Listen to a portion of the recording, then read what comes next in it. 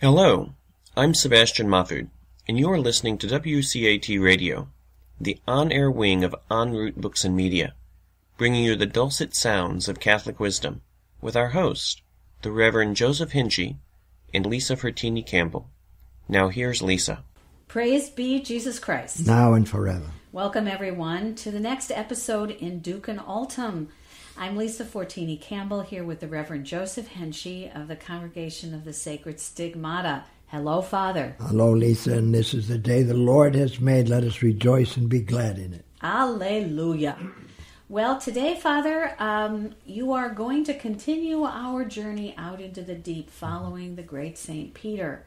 In our last episode, you developed a great deal of understanding of Psalm 130, one of the three great penitential psalms, and you were helping us to understand its poetry and meaning, looking at some of the individual verses. So is that what you'll continue doing today? That's right. We'll try to finish up Psalm 130.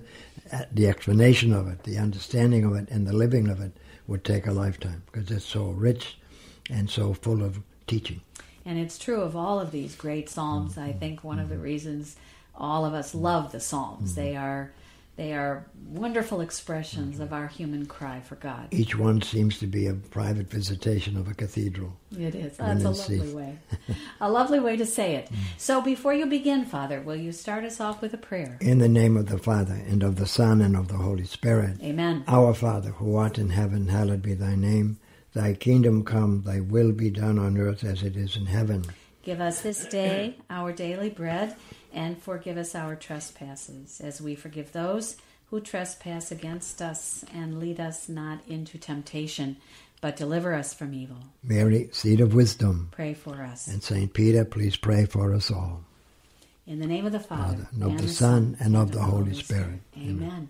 All right, Father, I'll let you launch off now. All right, so as we conclude these reflections on the magnificent Psalm 130 of going out from crying out from the depths is the prayer of the Church, and some believe that the depths of this particular psalm would have meant the Babylonian captivity. It was coming to an end, and the pilgrims are on their way home to reopen the temple or to build the temple anew. At any rate, if we could speak of the elephant of mercy, by that I mean there's a very evident presence throughout all of these prayers that God is merciful.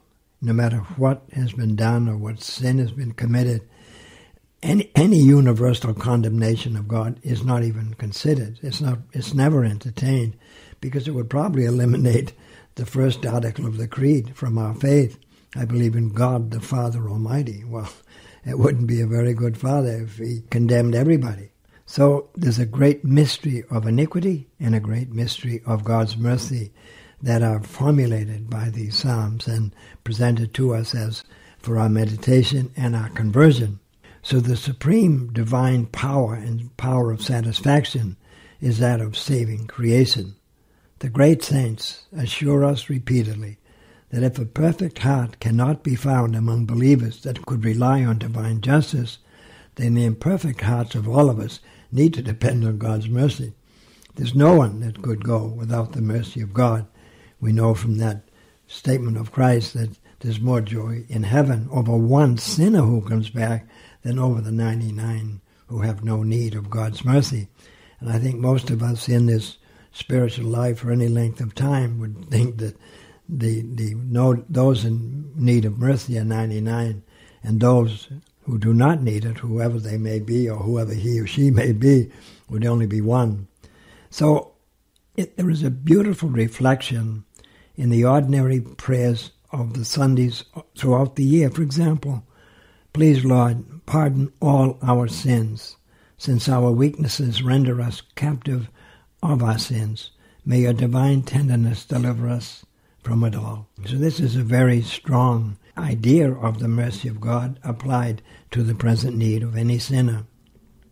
So the view expressed is that in the depths, the intensity of the hope is like a flicker of light, or as the watchman looks for the new streaks of dawn. So prayer is that, the intensity of the hope for salvation is always a measure of the mercy that the Lord will extend. As we've seen so many times, there seems to be an inverse ratio. The greater the need, the more is the mercy of God. So one's hope is ardent for personal pardon, and then in this particular case, whoever wrote this originally, it seems his or her experience was heart-rending, and that the person found great faith and hope in the mercy of God. So in the magnificent prayer of Moses, the church of today can still derive a lesson of sublime hope as the way Moses prayed millennia ago. It's found in Deuteronomy chapter 9, verses 26 and following. And this is what we read. So I, Moses, fell prostrate before the Lord God, and I laid there for 40 days and 40 nights, the Lord God having said that he was going to destroy you. So I pleaded with God, Lord, do not destroy this people, your heritage, whom in your greatness you have redeemed, whom you brought out of captivity with your mighty hand. Remember your servants Abraham, Isaac, and Jacob. Take no notice of this people's stubbornness, their wickedness, and their sin, so that in the country from which you have brought us, it may not be said, you see, God was not able to save this wicked people, but we are your people, your heritage, whom you yourself have brought out by your great power and your outstretched arm. So that's really a very deep prayer, fully trusting in the mercy of God. So hope based on faith is that the Lord watches over us. We are much moved by the Good Shepherd theme because we find that he would go out and look for the one stray or the one lost one. One can see here an extraordinary development of the understanding of hope and the living of hope in so many of these wonderful texts which developed in the New Testament times at the coming of Christ. They were given a much deeper meaning. Those who have recourse to him, in whatever their sorrows are, whatever the regrets for their personal failures may be, whatever need for healing and strengthening in their repentant recourse to God, the prayer does not go unanswered. Such a mentality is antecedently assured of a favorable response to God. Every prayer in some way is heard. Maybe not always the exact way we would have liked as we pray in the Our Father, thy will be done. So every petition is submitted to the will of God. So every impenitent is always encouraged to aspire ardently in an attitude full of confidence that they will be promptly heard and that they will be saved. This means that one should literally take a leap in the dark or a plunge into the depths, a jaunt into the unknown, and trust more in the mercy of God. So one question I have is, you're describing this notion of God's mercy, is that it seems to go back and forth between the saving of an individual person, an individual penitent who has sinned, and a people who has sinned. So it's save me, O Lord, save us, O Lord. So Moses, in your example, is praying for all the people, united, irrespective of the individual sinfulness of any one individual. And of course, when we pray to God, we are praying for ourselves often, but people we love. So can you talk a little bit about what is God redeeming here? Is he redeeming each of us individually, or is he redeeming all of mankind irrespective of individuals? I guess maybe I could be more clear. There are so many cases where one suffers oneself or dies or is sick oneself, but God doesn't let humanity die. He lets, but maybe one person not receive it. Well, it is the problem, we might say, of Deuteronomy. In Moses' speech, there's a going back and forth between you in the singular and you in the plural. Yes. We find the same thing in the Our Father. Forgive us our sins. So every one of us sooner or later will die. All of humanity will die, and there'll be a new creation, a new humanity, and so on until the end of time. So we pray as individuals, but we also pray not just to save our own skin. Hope is also motivated profoundly by charity. The Lord is going to ask all of us, where is your brother? Where is your sister? So when we say, let us pray, We ask for the entire church. But in so many of these prayers, this was a personal experience that was then generalized or nationalized. Because these people were believers, and in their great joy, they gathered an assembly for the temple and prayed together. So the Lord may allow, does allow individuals to die, but from Christ's suffering again in their death, he also promises them, and in some way the merits they have won by their suffering promises also that the power of new life, the power of resurrection, the power of pardon never wavers and is never taken away. So I think a little bit maybe about a military context where the soldiers who landed on Omaha Beach in the Second World War, many of them individually died, but that battle was won as the remainders went up the bluffs and gradually pushed the enemy back. So the individual struggle was lost, but the larger battle for all of humanity. I think, too, we could say every one of us has this personal, unique, spiritual DNA, and we are redeemed the same way we were created, one by one. But in our creation, we were named members of a community, and that's the way we are redeemed. Because in the communion of saints, we're all together, even offering our merits, or if we think of the de Montfort devotion, true devotion to Mary, to surrender to Mary the precise intentions as we offer the prayers to God in this heroic act of charity.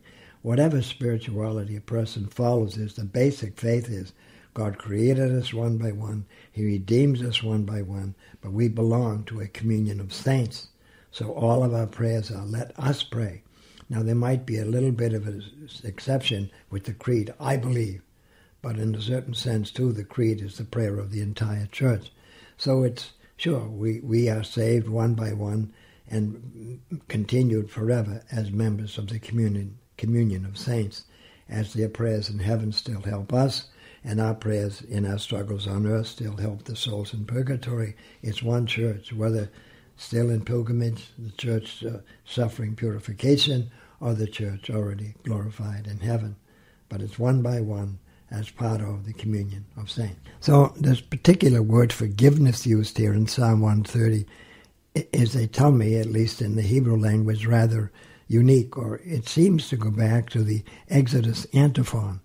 You, O Lord, are a forgiving God, gracious and compassionate, patient and rich in faithful love.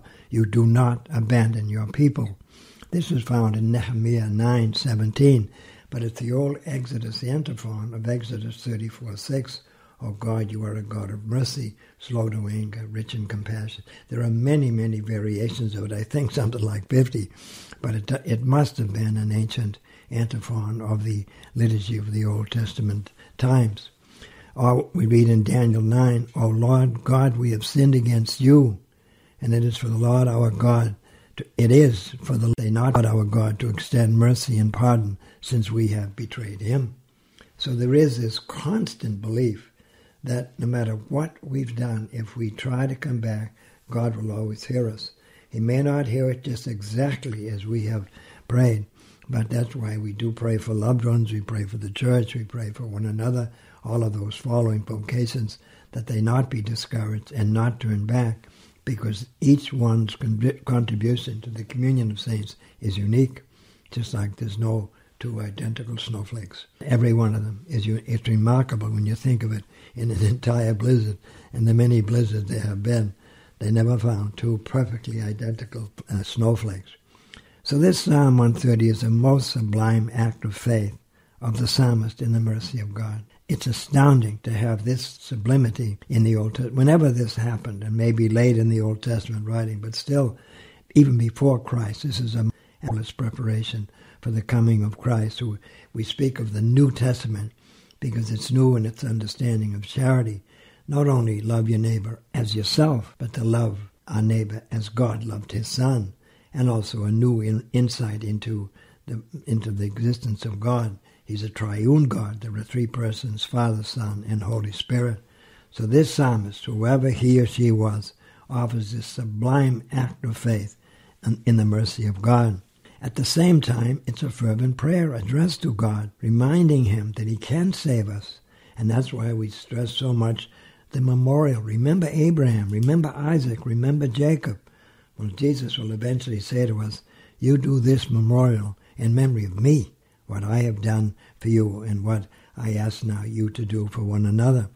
It's simply a fact of human life that greater respect is shown, mercy and magnanimity on the part of God toward the little ones. There seems to be a divine preference, like whatever you do to the least of the brothers, you do to me. So in allowing his people to go from a life of sin to a life of grace, we are shielded by his mercy, and the pardoned sinners become adorers. That there is in this gift of God's mercy a great act of a new creation and a new beginning. So if this divine justice does indeed have to lash out against all offenders, there'd be no one left to worship him. Yes. In a very practical sense. In the depths of Sheol, there is little adoration offered to the Lord. And this beautiful Psalm 6 will sound familiar. I am worn out with my groaning, for the Lord God has heard the sound of my weeping, my pleading. The Lord God will accept my prayer. Sometimes prayer may be weeping or in suffering and agony, and we study in the different presences of Christ in the human soul, where two or three gather in his name, wherever there's one suffering or one who is tempted or one who has failed, trying to find his or her way back.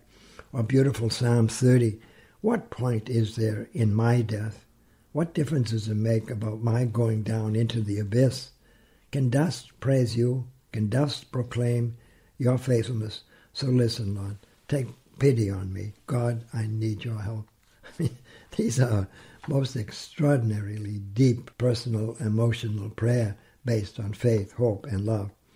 Or Psalm 88, O Lord, you have plunged me into the very bottom of the grave, in the darkness of the night, in the depths of the sea, kept low by your waves. I call to you, Lord my God, all day long. I stretch out my hands to you. These people know how to pray. And it seems that this is another human reason why the Psalms have remained so vital in the prayer life of the church. If the Lord God does not come to my help, I will find myself dwelling in silence. I need only say I'm slipping, and the Lord reaches out to support me. So it seems that the logic of this psalmist is something like a Philadelphia lawyer. He's a deep believer, and he's landed on a very decisive argument to arouse divine clemency in favor of himself and his people. For all who have been sinful, who are afflicted in any way, this psalmist is a perennial spokesperson. So all of us who are suffering the leprosy of sin or incompleteness or failure or whatever it is, we can find in Psalm 130 these sentiments expressed centuries ago, if not millennia ago, reaching out to us today, that we can pray this way. It does seem like there is a kind of unguarded naturalness about this psalm, an unfiltered cry to God. And we see this in so many of the psalms. It's as if we're almost getting to eavesdrop on the very private connection someone has with God. And it encourages us, all of us, in our own connection with him. It may be a corny similarity, but I think of the Hubble telescope that's only been flying around up there for 30 or more years. But look what it has discovered. And now the great scientists of our time have in mind an even deeper penetration into the abyss. And the more they go, like one fellow said, after the Hubble universe, just look at the treasures, 95% of which God kept for himself until just now. Just look at some of those photos that come in from outer space. Or I suppose when you are a scientist and look through a microscope, or some of these pictures they make of the wings of a butterfly, or it's an extraordinary reality of the power, the goodness, and the balance of God. So forgiveness is center to the entire discussion. It's interesting, the old Franciscans and the old Dominicans used to have the argument, would Jesus have become man had there not been sin? And of course the Dominicans following Scripture said that Jesus means Savior, so their argument has always been that no, most likely at least under the present edict of the Lord, which the Dominicans leave open. Franciscans, however, have a wonderful point with St. Bonaventure and their great seraphic approach to Scripture, that to God's Word, that the goodness of God is so great, it just burst out to be shared, be demonstrated to us in humanity. So he would have come anyway, whether there was sin or not. We'll have to leave that discussion to heaven. Well, there is a painting. I won't remember right now in the moment the artist, but a medieval painting of the Garden of Eden. We remember in that story in Genesis that God walked with Adam and Eve in the garden in the evening, and this particular medieval artist painted God as Jesus. And so it was Jesus himself walking in the garden with Adam and Eve. So I guess maybe that artist was a Franciscan. Well, it could be, or a good biblical scholar, because the Scriptures are written proleptically, meaning prophetically. They're always looking forward. It was not at the past what has been, but to the future what still can be by the mercy of God. So we can understand then how forgiveness became a celebrated sacrifice. This is what most people need.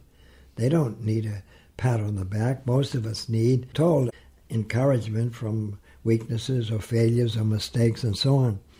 And what is sacrifice except one of the most exquisite acts of charity? We're told that in order to have a genuine sacrifice, St. Thomas Aquinas has the great idea, you have to offer up something really precious. You can't, for example, make a promise, well, I'll have supper tonight. Everybody would like to do that if they're feeling well. But to offer up something precious, well, we only have one life. So offer up this life by keeping the Ten Commandments is why Paul could write to the Romans in 12:1, make of your body, meaning your whole life, an oblation to the mercy of God. And that's really where it's at. We don't do this in fear and trembling, although we do realize that salvation is worked out in fear and trembling, as long as above and beyond all that, there is this understanding that God is rich in mercy. So the pouring of innocent blood blotted out all the sins of the guilty. The simple reason is this is the blood of God. This is the blood of Christ, hypostatically united to the divinity. So great a price was paid that all captives have been redeemed from the hand of the enemy. What you and I do as we work within the church, apply these great merits and graces that Christ has already won. Paul tells the Colossians in 1:24, I offer my life to make up for whatever is lacking in the sufferings of Christ.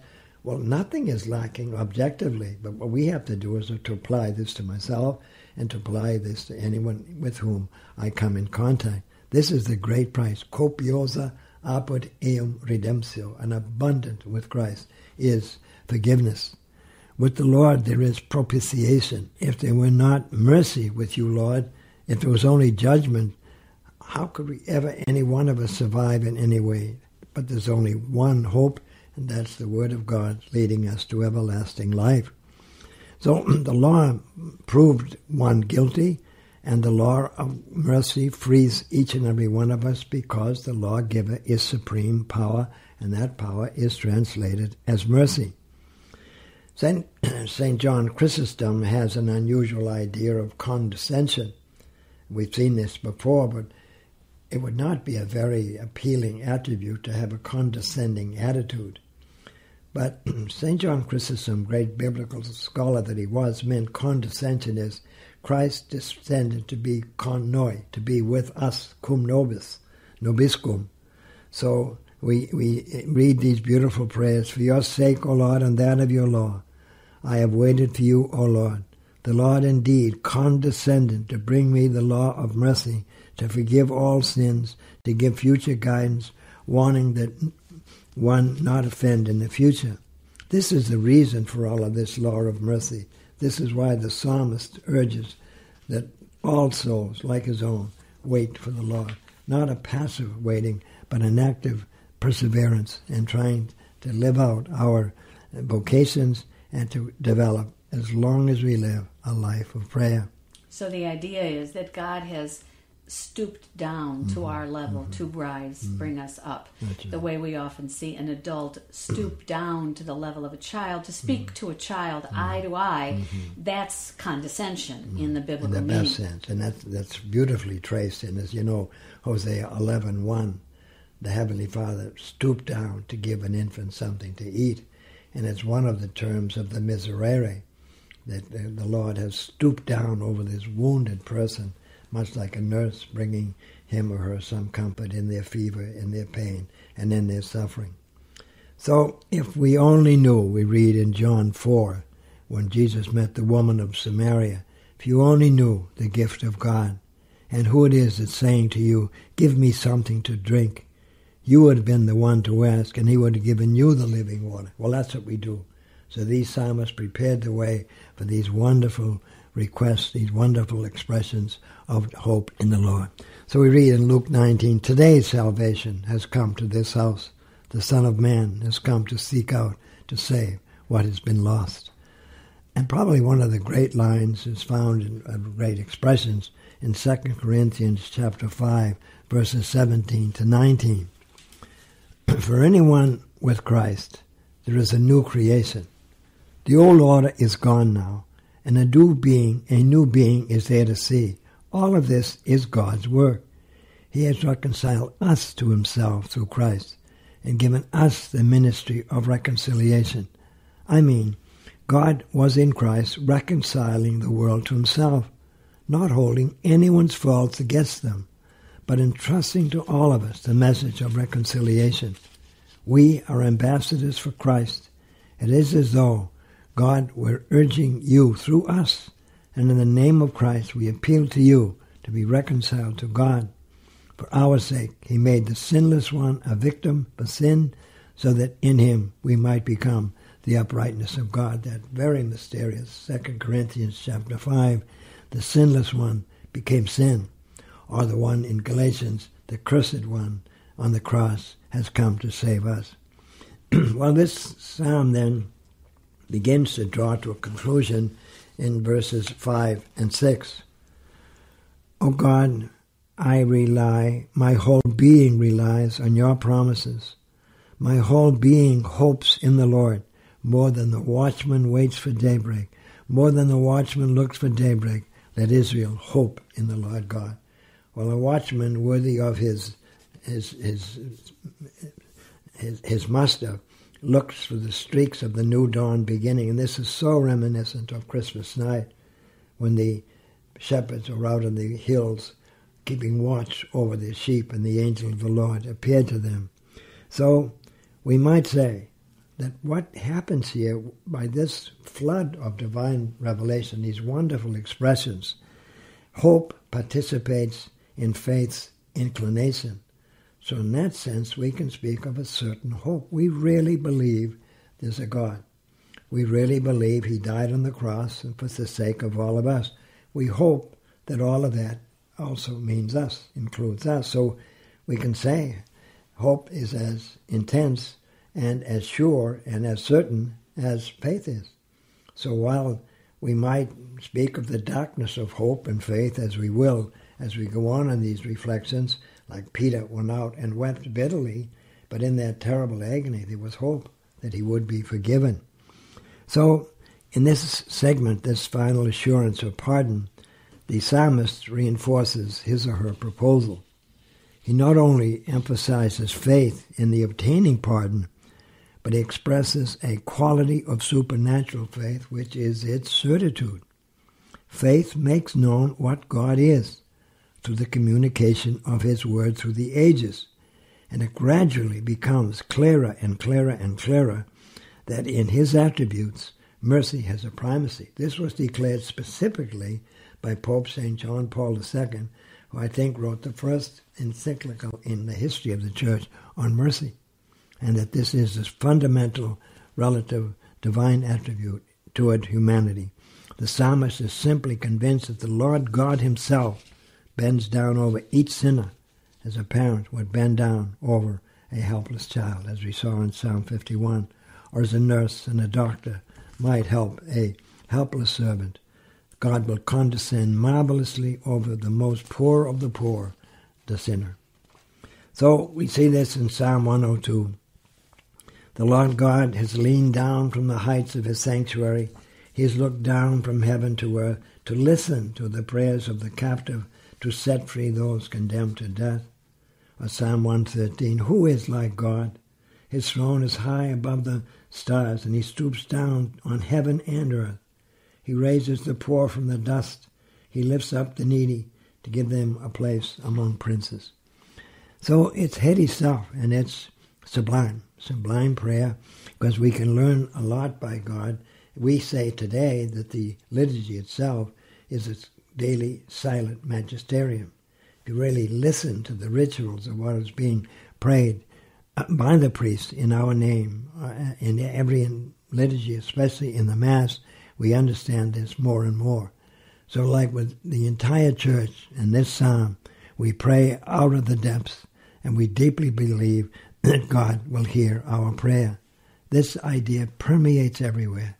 The psalmist is convinced that the Lord will indeed allow the supplicant to hear the joy and gladness. I've often thought in religious life, when there was a day I really wasn't too keen on praying, I would look around at my brothers and be always inspired and amazed by those who were really trying to pray their hearts out and trying to pray over their vocation from their sins in a very difficult time in church history. We see this reflected in Psalm 107. They cried out to the Lord God in their distress. He rescued them from their plight. He sent out his word and cured them. He rescued them from the abyss. Let them thank God for his faithful love. So the idea is the mercy of God flows out like a cloudburst into the desert, and something comes to life. So the mercy of God comes down to us in abundance and brings about new life, as we see again in Psalm 119. These psalms really could be read and prayed, and just noting where this idea comes to the fore. Your word, O Lord, is my hope. When will you have pity on me? You are my refuge and my shield. I put my hope in your word. I will observe the commandments of my God. So here I call with all my heart. Answer me, O God, and I will observe your word. I call to you, please save me, and I will keep your instructions. I will be awake before the dawn to cry out for help. I put my hope in your word. My eyes are awake before each watch of the night to ponder your promise. We are meant to be the watchmen waiting for the new dawn, the mercy of God coming to us in his infinite grace and pardon. Well, so I listened to you talk about this, and of course, as you describe this and read this beautiful psalmic poetry, you know, I have an experience of getting it, seeing it for a minute, and then I know in the next minute I'm going to fall right off the rails and forget. I think about the Israelites who promised they would do whatever God wanted of them. Moses goes up on the mountain, and immediately they go off the rails and start making golden calves and acting like sinful people again. So can you say a few words at all about how we can keep ourselves on the straight and narrow? Well, this is the great miracle of Peter. On the one hand, he says, you are the Christ, the Son of the living God. Then when he was warming himself at the fire at some distance from Christ, I do not know the man. And he began to curse and to swear. This is the mystery of iniquity. And when we say that hope is a future good, difficult but possible, the mystery of iniquity is the difficulty. We have this daily struggle. And as I mentioned, St. Philip Neri, O Lord, put your hand on my head that I never turn away. But hope is possible because of God's mercy. The mystery of mercy. So the mystery of iniquity makes it all difficult. The mystery of mercy makes it all possible. So it's the dark night of the soul, as we'll see as we go on in these reflections. Peter going out into the night and Judas going out into the night. They both ended up with different results. Judas ended up, it would be better if that man had never been born. And Peter is welcome back, get behind me. Feed my lambs, feed my sheep, and be a good pope to give this food and nourishment to the flock. And that's what we're doing here in our whole reflection of going out into the deep.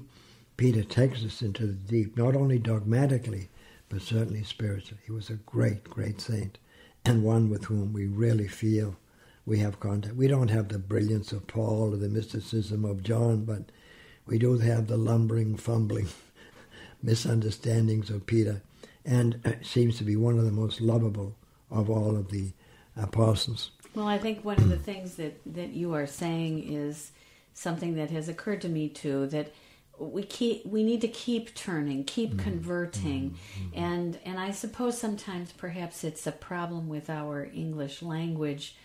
The life of faith would be better expressed using gerunds all the time rather than active verbs, that we are not converted but always converting.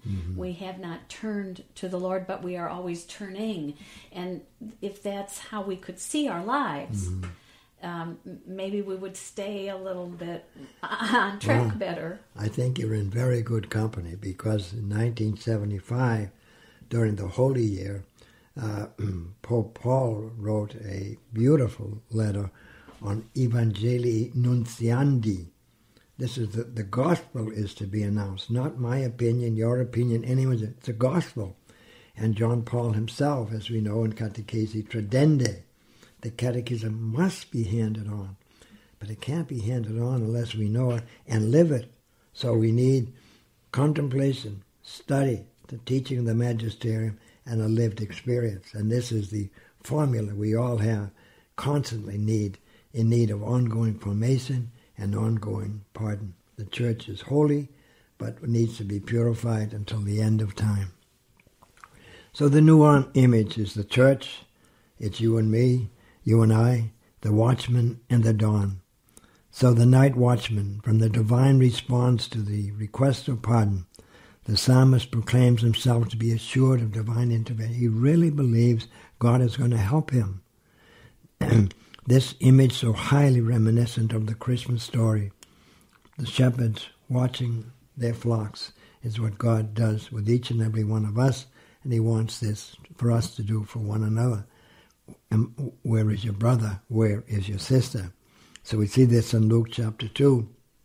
In the countryside, close by, there were shepherds out in the fields keeping guard over their sheep during the watches of the night. We like to think of the hierarchy as the good shepherd, but every one of us is asked to be a shepherd of whatever little flock we have under our own power, the people with whom we work, the people with whom we communicate, fellow parishioners, friends, relatives, no matter what the difficulties may be. Maybe coming to know us would make Christ a little bit more real in their lives. That's what we all hope to do. So these are the sentinels, the ones who defend the flock like ramparts before a fortress. As we see in 121, the Lord God is your guardian. He's your shade. He's your right hand in which you find support. By day the sun will not strike you, nor the moon by night. The Lord God himself guards you from all harm. He guards your life. So this would be understood in the spiritual sense that we will, if we live out the mercy of God, by using the language of that mercy, these beautiful psalms and beautiful sentiments of God's mercy. Or in Isaiah 21, from Seir someone shouts, "Watchman, what time of night is it?" And the watchman says, "Morning is coming," in Isaiah 21 and 11. But he's also reminded there'll also be another light. My old teacher, Father Garrigou Lagrange, used to speak of the ages of the interior life, to go from one level, like the journeyman to the apprentice, or the other way around, the apprentice to the journeyman, and eventually to the master. These three ages of the interior life, beginners, proficients, and those perfectly following it, are preceded by intense dark nights, or spiritual dark nights. So these beautiful prayers offer us an anchor thrown up into the sky, not down as we into the depths, to keep us safe and easy. This is to draw us ever upward toward God. So these images really offer a sense of security, the belief in the unfailing protection of God. How deep is our faith? Well, that sincerely certain can also be our hope. The belief in the unfailing protection of God, symbolized by the shepherd keeping watch, or the fisherman keeping watch in the night. Perhaps in a way, the psalmist has broadened this image. In all that concerns divine pardon, there is the same assurance, the same impatience, the same yearning for renovation. It seems to be applied here that the flock will always need the watchful care of the shepherd, and always be invited to offer their subservience and their following of Christ by following the Word of God as revealed to us in divine revelation. So this entire magnificent act of hope-filled faith is a sublime expression on the part of an ancient, very repentant sinner whose words are still actual today. Any one of us could read this psalm and say, this guy's talking about me. This is what I need. So the psalm manifests sublime trust in God. God will restore the broken friendship. The faith is simply this, that God will draw us up out of the chaotic abyss. Anyone who falls into misery, God will find him, much like the stray sheep. This omnipotent power that drew creation out of primordial chaos, the desert, the darkness, and the deep, the power of God's mercy will make this a garden of delight, the light of the nations, and the waters of baptism and new life. So in the New Testament, Peter has this experience. When he was in over his head, he asked the Lord to reach out and save him. He's sinking. He was also pardoned 3 times for his threefold denial, as we read 2 Peter 1:19. We have confirmation of the words of the prophets. You'll be right to pay attention to it as a lamp lighting your way through the dark until the dawn comes and the morning star rises in your minds. Well, I'm not all that familiar with astronomy, but I'm inspired every morning looking out into that darkness just before the dawn. There's that bright light shining so steadily and so brightly. It's really fascinating. It seems to be somewhere in the east, but it's not the sun and it's not the moon. It's a very round and beautiful star that's a reminder of all of this. So St. John sees Jesus as the morning star, as we read in Revelations, I am the bright star of the morning. It's interesting how St. Augustine took this psalm, great sinner that he was, lived in sin for many years, defied his loving mother's prayers for him, but in the end she won. So Augustine, when he commented on this, he said, my soul has trusted in the Lord from the morning watch even until night. The morning watch is the end of the night, but this does not mean to trust in the Lord only for one day. The verse seems to look forward to the time when the Lord will arrive at dawn on the 3rd day, like the visitation of our Lord on Sinai in Exodus 19. We may all hope that after our life of exodus on earth, what happened to the Lord after his conversation with Elijah and Moses, we too might raise up to eternal life. Jesus is the firstborn of a new creation. His resurrection is our fundamental hope. There are many antinomies here that are fascinating for the both literary scholar and the theologian. While it is true that all of our sins have been forgiven, we've not yet risen. All that had died in Christ Jesus arose in him. What we have seen in him, we now hope for in our own lives. The reason is that the Lord assumed our human nature. In some way, Jesus is united to every person, as we read in Gaudium Spes 22. He received human life for us, that he might give us his divine life. He assumed our temporality, that we might assume his eternity. He took on our weakness, that we might participate in his strength. He assumed our flesh, that he might give us his spirit. He experienced death, that he might give us life. So it's just a fascinating paradox on these antinomies of the faith. The great Cardinal de Lubac has written extensively on the antinomies of the faith and how they lead us to a much deeper appreciation. It's much easier to know what God is not than what he is, because of the analogies and all of these things that try to help us to understand this great mystery. Well, and the antinomies are a way of verbally expressing, as you say, something that isn't really describable by words alone. It's if I think about the imagery of a straight ruler attempting to measure a beach ball. It can only touch a tiny amount of it at any one time. So our natural language is trying to express the beach ball of the mystery, and our language is like a ruler. We just can't grasp it. And so the antinomies help to bend the ruler a little bit, or so that may be a way to think about it, like poetry does, and perhaps the way the parables did of Christ. They were an attempt to bend the language around something. There is a very laudable aspect of theology called symbolic theology. And these metaphors, these images that we have are really very, very helpful, like the dark night of the soul, or the eternal life with perpetual light shining upon them. Anyone that's been in the desert, I had an experience once in South Africa. We had a mission there many years ago in the 1970s. And I went there with the Father General on a canonical visit. And while we were there, he had to go somewhere, and I was sitting outside in a car waiting for him to come back. And all of a sudden, all the lights everywhere went out.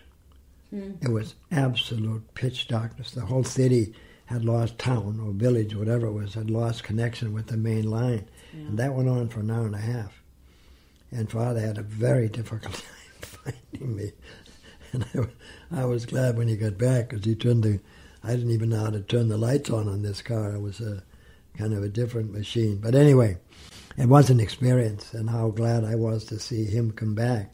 So I thought a little bit about the watchman waiting for the superior to come back so we could get the car moving again.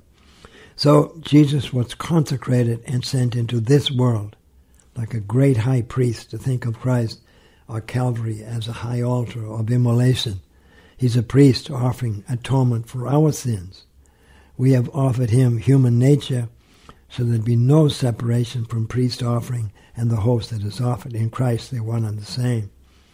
As a priest, I offer a host and the wine, substitutes for the reality that will be made known in the consecration and eventually seen as it is.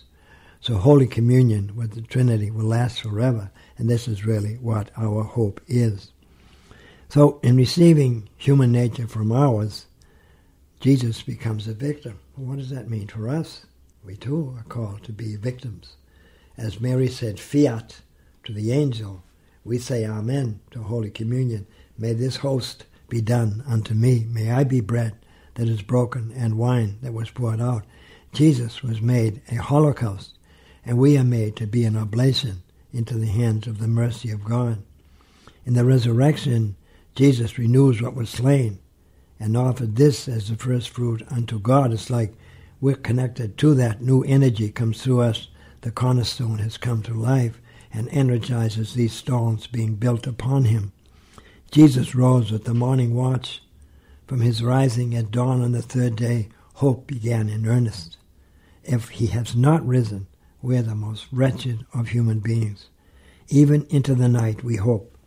This means we can fall asleep in death and still live and die in hope that we too will arise at the dawn of the eternal day, the eternal third day of the Lord. We read in 1 Timothy chapter 1, here is a saying you can rely on, again the certainty of faith, and no one should doubt this, that Jesus Christ came into the world to save sinners. This is one of the strong arguments of the Dominicans, saying that Christ came as Savior. Or again, 2 Timothy chapter 1, I'm not ashamed because I know in whom I have put my trust, and I have no doubt at all that he is able to safeguard until that day whatever I entrust to him. So this then concludes with the extraordinary manifestation of faith-filled hope and love. For with the Lord there is faithful love, and with him generous ransom, apud eum copiosa redemptio.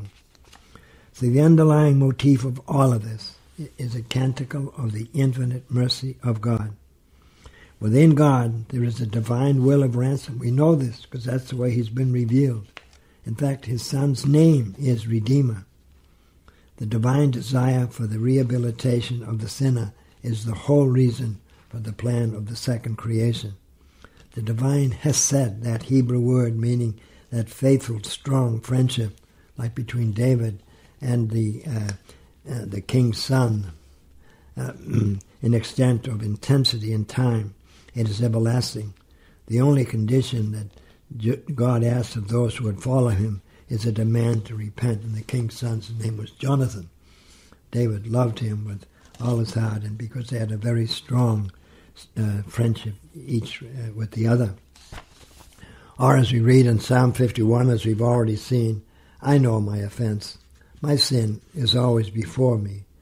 Against you alone have I sinned. I have done what you see to be wrong. You delight in sincerity of heart. Turn away your face from my sins and wipe away all my guilt. Sacrifice to God is a broken spirit, a broken, contrite heart I offer to you, O Lord, and you never scorn. So this is really high liturgy. This is liturgy that has lived, as old St. Thomas would say, a genuflection, externally indicated or manifested, should indicate the interior act of sacrifice. The Exodus antiphon, which we've mentioned a few times, and is found in Exodus 34:6, Psalm 103, verse 8, Psalm 145, 8. But you, O Lord, are a God of tenderness and mercy, slow to anger, rich in kindness, faithful love and loyalty. Turn to me and have pity upon me. Or Psalm 89, I will sing of the faithful love of the Lord God forever. From age to age my lips shall declare your constancy. For you have said, love is built to last forever. You have fixed your constancy firm in the heavens. So as you look out on the distant horizons at night, this is to remind us of the fidelity of God. Sunrise and sunset, as from the rising of the sun to the setting thereof, there was always a sacrifice going unto the Lord, and he's always there ready to receive it. So the final verse is the key of it all. He will ransom Israel from all its sons. So it's interesting to note that most of the individualistic psalms, those in which the deepest interior life of an anonymous individual is exposed, very often then are applied to the whole people of Israel. So many psalmists made of their own personal spirituality, made of this a special application to the people as a whole. This is a clear indication of what is sometimes called the mystique of the covenant. Every one of us is a mosaic piece in this great covenant of God's mercy, very much alive and very much lived. So the individual in this canticle is then transposed to live on the collective level in order to instruct pilgrims better. So the Lord takes these gifted writers and enables them to have a very difficult experience, which they then wrote down almost as an autobiography without signing their document. And this then becomes a hymn that has echoed down through the long centuries right into our hearts this day. Or Psalm 25, my hope, O Lord, is in you. Ransom Israel, O God, from all its troubles. Psalm 69, God will save Zion. He will rebuild the cities of Judah, and the people will live there in their own land. So what God can compare with you for pardoning guilt, for overlooking crime? He does not harbor anger forever, since he delights in showing faithful love. This is found in Micah chapter 7, 19. Peter heard this following from Jesus himself. My thoughts are not your thoughts, nor your ways are not my ways, as we read in Isaiah 57. So the appeal that Jesus, the command that Jesus gave to Peter is, get behind me, follow me. And that's what the Lord is asking for each and every one of us.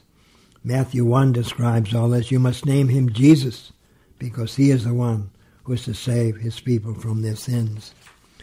Well, naturally, there is a great application of all of this in the New Testament. It would be enough really to study Christology to see how this is so fully realized. This is a central consolation of the Christian faith.